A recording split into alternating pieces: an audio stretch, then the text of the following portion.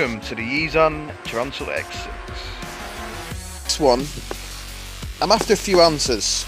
I've got two 3.7 volt, 500 mAh Hubsan X4 batteries. Now, I want to run these in line with the 7.4 volt, 1200 mAh battery, what comes standard with the Tarantula X6.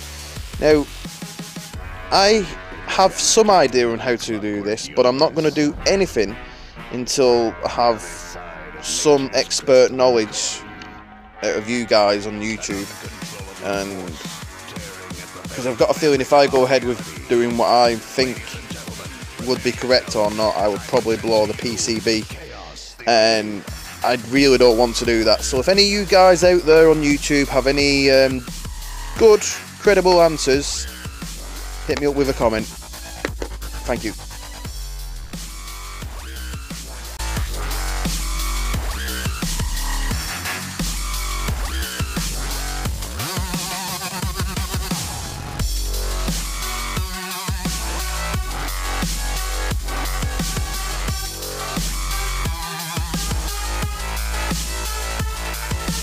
No control. No surrender. There's only one thing you can do in this matters. Get the fuck up.